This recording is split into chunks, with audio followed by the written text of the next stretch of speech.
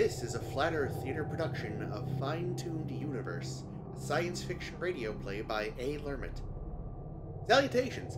In our last transmission, Commander Andreas took off in the jump ship to configure the Chinese satellite, but her signal was eerily lost.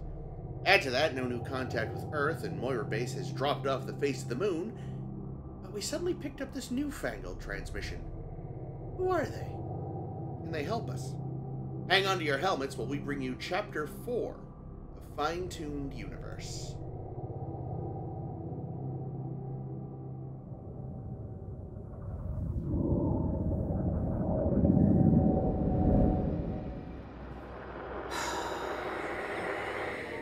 Hello, if anyone is on this channel, we are receiving you but getting a lot of feedback. Please adjust your settings if you can. Please respond if you can hear me. This is Chief Rhys at Arrowway Lunar Station. Commander, are you there? Please come in. We're receiving radio transmissions from the Chinese satellite. What the hell did you do up there? Commander Andreas, please respond. Moira Base, please come in. This is Chief Rhys. It is absolutely vital that we speak to you. Spindler, damn it, respond to your radio. Over. Mel. Oh, I know. You've got to take a break from that. You're gonna lose your voice. Not while we're in our window with Moira. I understand. Not while Andreas is still fucking missing. There's nothing you can do about that right now. I can babysit the radio for a while if you want. Or I can keep you company while I work on the spectrum data. You don't mind. You're still thinking about the spectrum data at a time like this? When am I not thinking about the spectrum data? All right, point taken.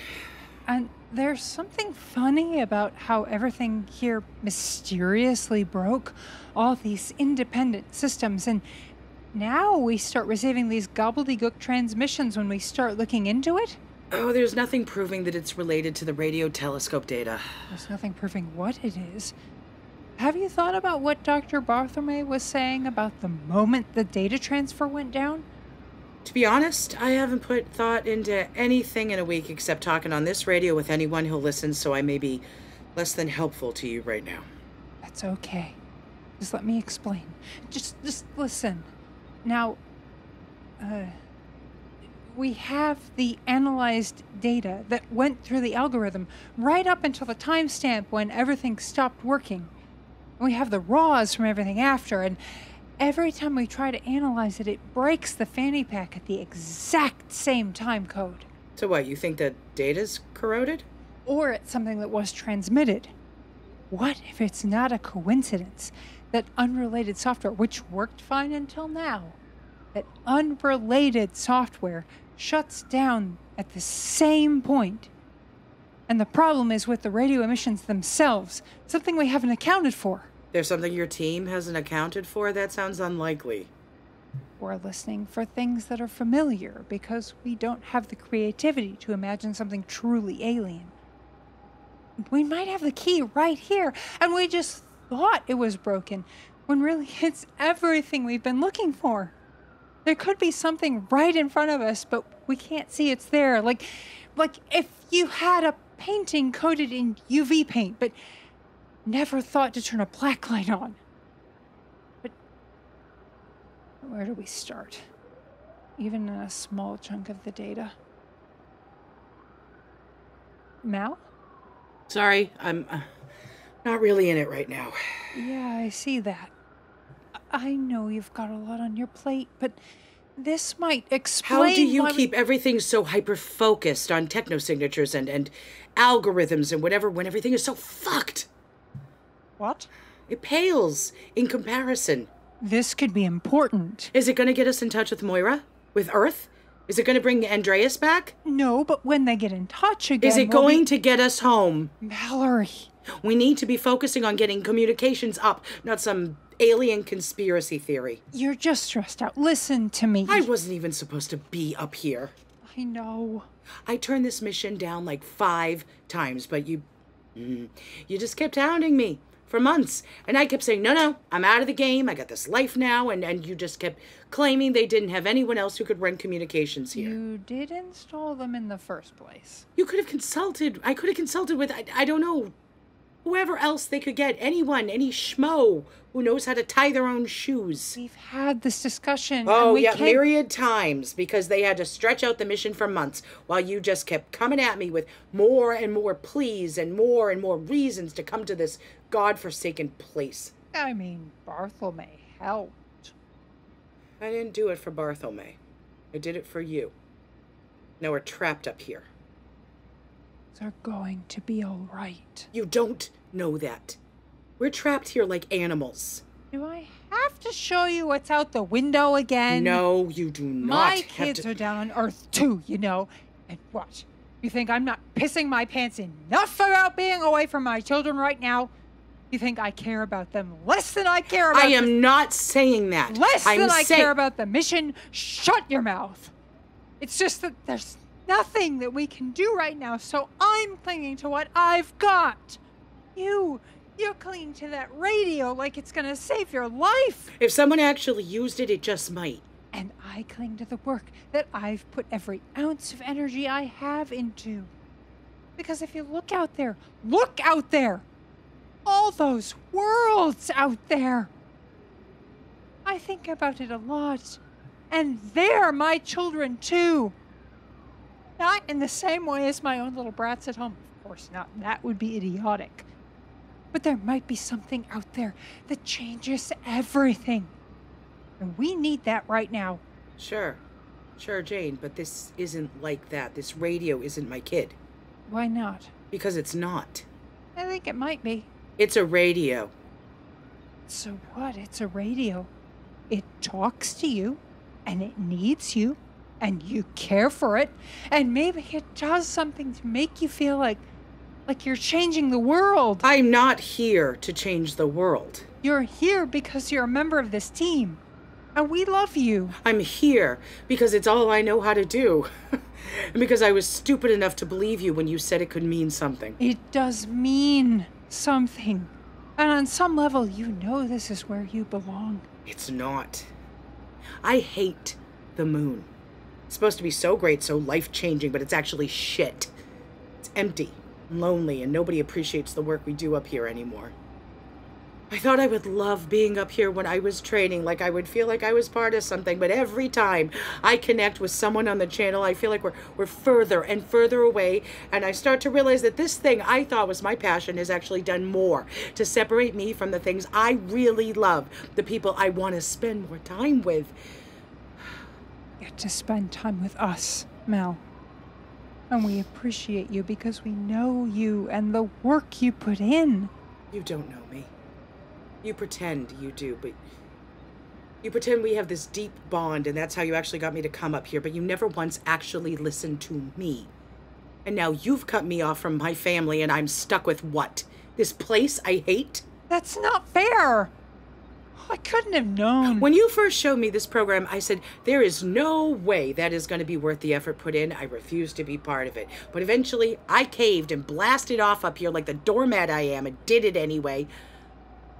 And I hate it. I hate the smell of the suits.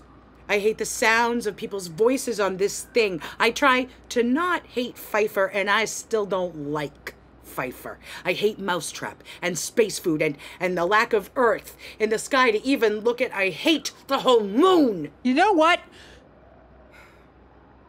You can be an entitled twat sometimes. Dithering away someone else's life's work. I wasn't dithering. I was saying no. But you wouldn't let me, and you forced me to say yes out of some kind of, I don't know, obligation to you. I had to wait around for months, you know, for you to sign on. With a bag packed at my front door, waiting for the minute they said go. I said no. I'm allowed to say no. Stop your whining. You've been shitting on this mission since you got here, and I've tolerated it, but... Hey, now you're taking this personally. Of course I'm taking this personally. How am I supposed to not take this personally? Do you hate me too? Oh, no, Jesus, Jane. I dreamt my whole life of coming up here. I went nocturnal for a while getting my doctorate, which isn't as fun as it sounds. Yeah, I bet. Shut up! How many people get to come to the moon? Very few. And you've been up here a number of times and can't even appreciate it.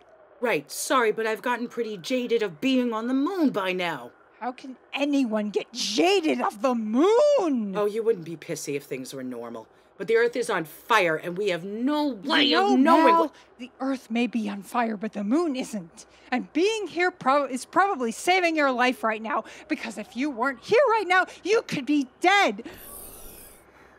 What's happening? Are we back on with Moira?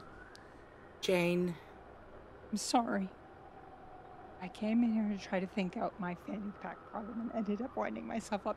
Good luck with your freaking radio. What did you do? Who says I did anything? She's been packing down stress since we got here. It just finally exploded. Sure, but I bet you didn't need to light a match.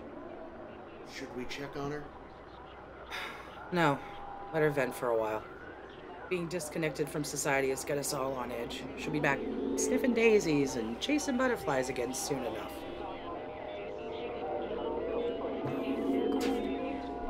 It's still doing that. I have no idea what it is. I am ready to throw in the towel. Do you want me to go back out, do some more aligning with the antenna? No. Let's wait a bit more in case Andreas calls back. And don't you say anything about that. Hey, I've been doing a great job not rubbing your nose in your own mess, haven't I? Barthelme. Haven't I? Given the weight of the situation? We're basically in the same situation we've been in, no better or worse off. Except that we're down a crew member and down a jump ship. Oh, for fuck's sake. I meant in terms of being able to communicate with the satellite. Of course you did. So we won't know anything for sure until we have more information. She could come back at any time now. If she were coming back, she'd be back by now. Or she could get back on the radio. Do you want to hear what's been on the radio all day? Either this... or this. So, Andreas and Moira and Earth and whoever aliens can all just fuck off for all I care. Ugh. That's a fine how do you do to you too, Chief. There's the Holy fucker! crap nuts! Commander, where on Earth are you? Well, certainly not on Earth, that's for sure. Weathers, get in here! What happened? Ran into some technical difficulties with the jump ship. Andreas, you're coming through on Moira's channel. Are you at Moira? Yeah, with the navigation down, it was a safer plan to just come to Moira, then back around to you guys. Are you fucking kidding me? Are you alright? Is the jump ship alright? Fuck if she's alright or not. Did I fucking tell you or what? She stranded us here! Just let her talk. Oh, but no, don't listen to Barthelme. He's just weaving conspiracy theories. Barthelme. Hi, folks. It's Chief Spindler. I'm with Commander Andreas, and she's right. The jump ship was experiencing navigational issues, and we're working on getting it fixed. So You stupid cow, Spindler. I will come over there myself and put my fist down your throat. What's going on? Andreas is at the fucking Moira getting us all killed. What? We're not getting you all killed. I'm really sorry for the delay, but I wasn't receiving you on the radio. I had to make the decision to... What is Andreas doing at Moira? If everyone would shut up, maybe they could tell us. The decision to bypass the satellite and come here. We're working to fix the jump ship. Its trajectory after launch went dead. Oh, how convenient. It is so nice to hear your voice again, Doctor. You do flatter me. Now you gonna come here and rescue us or what? We're working on that. We're doing everything we can over here, but we've got a lot of stuff up in the air, so we just need What's you to the sit status tight. with Earth? We haven't heard from you in... 4 days. Still no communication. As far as we can tell, there was some kind of incident on Earth. Something that wiped out their capacity to communicate with us. Right, so we're still trying to decide on how long we should wait until we send a team planetside to check things out, or whether we should remain here. How long? The foreseeable future, for now. Until we learn more. We have no idea what conditions on the surface will be like, whether a landing will even be possible. It'd definitely be unlikely that someone would be able to come back. Right, so yeah, sorry, we've got the Arrowway transport mission on the back burner at the moment. Have you heard from the ISS? Can you put us through to them? Doctor... It's not a hard question. Put us through to the ISS. You want to know what the ISS has been saying?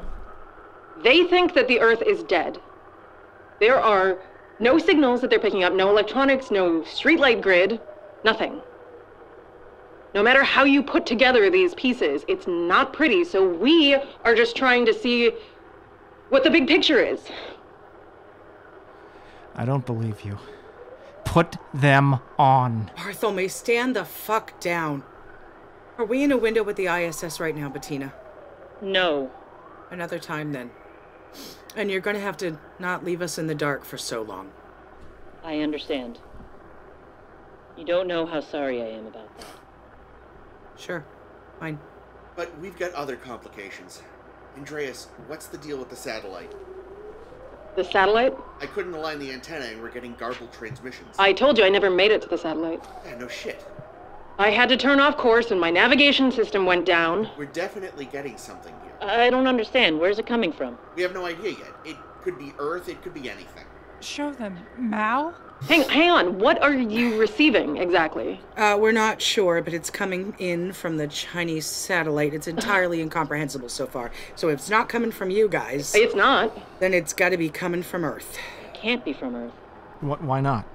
That's impossible. Like we said, The Earth is dead.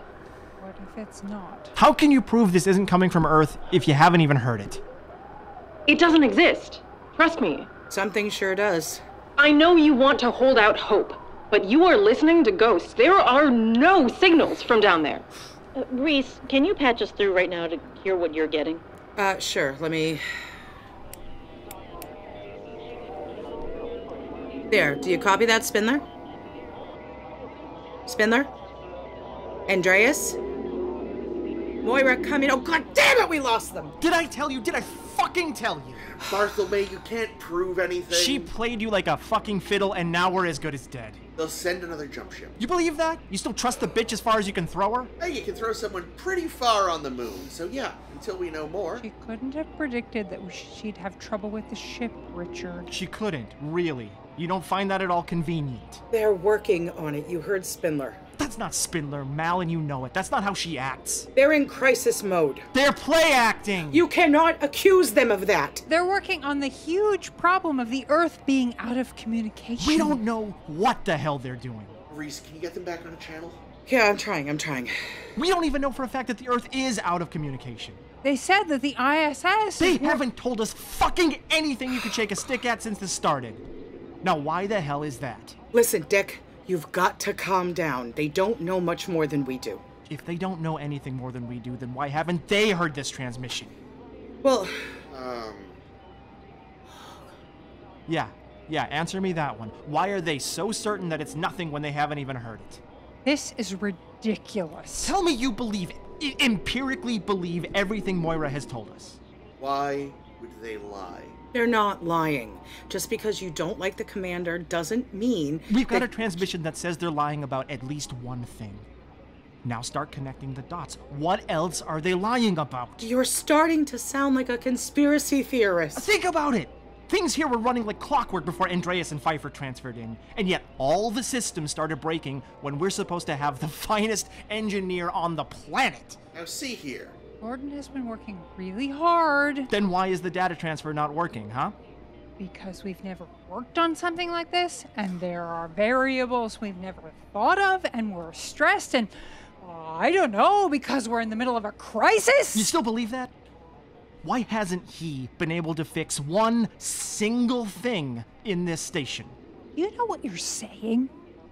You're saying someone's been sabotaging the systems? No one's been sabotaging the systems. I can tell you that. I have been working on... You said you fixed the cable on the jump ship. Was that true? You're stroking me? Of course that's true. You claim you fixed it, then what happened to Andreas and the jump ship? She said it was their nav systems. That has nothing to do with... You're still taking Andreas and Pfeiffer at their word! Barthelme, go to quarters, or I'll put you there myself. Oh, fuck you, you fucking asshole. You can't order me around. Oh, I can absolutely order you around. You're barely even part of this team. So you've all kept reminding me since I got here. Grin and bear it because I have a job to do, and I do it. You know what? You are getting out of hand. Pfeiffer, I've got this. Do you, though? Because I've had enough of his lip. Gordon... And with Andreas gone, chain of command goes to me. Now, we need to think levelly. So make like a tree. Get out of here. Oh, that is not how it works, Lieutenant. Yeah, it does. I outrank you.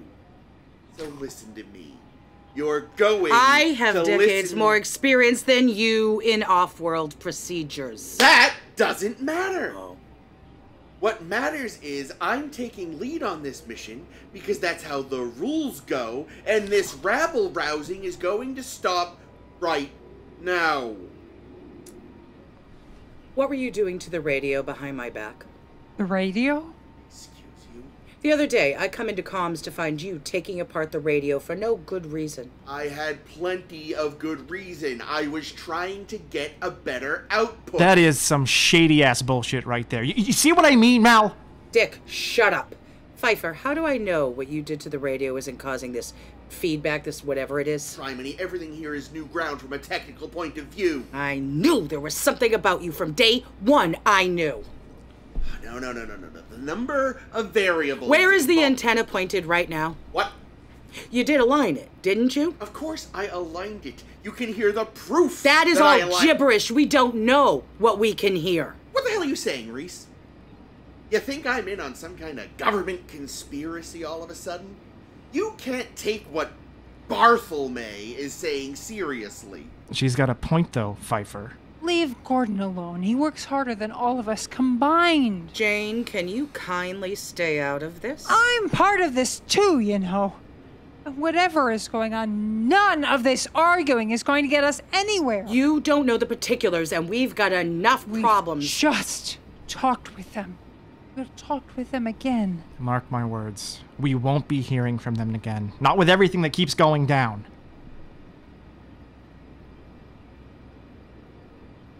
I haven't touched a single system in all of Arroway that's broken on our end, while Pfeiffer... I've had enough of this. What aren't you telling us? You think if I were in on some conspiracy, I'd still be here?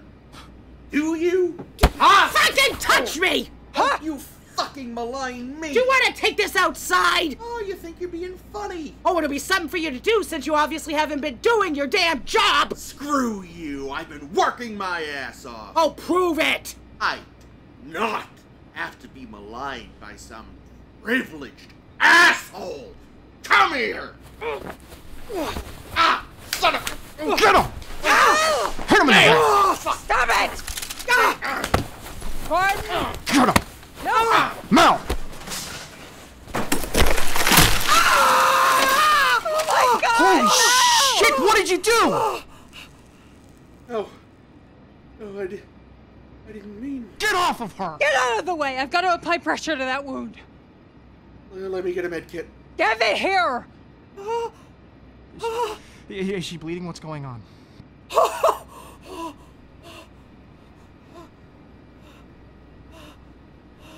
sorry. I'm sorry.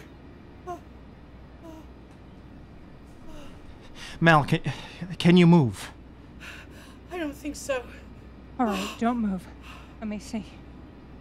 Gordon, would you radio Moira already? Right. Come in, Moira. This is Lieutenant Pfeiffer. We've got a medical emergency here. Please copy. It's okay. I've got you, Mal. Spindler, damn it if you can hear us. Chief Rhys is in need of medical attention. Is this what you were talking about, Dick? No. No. Andreas. Spindler. Someone, damn it, respond.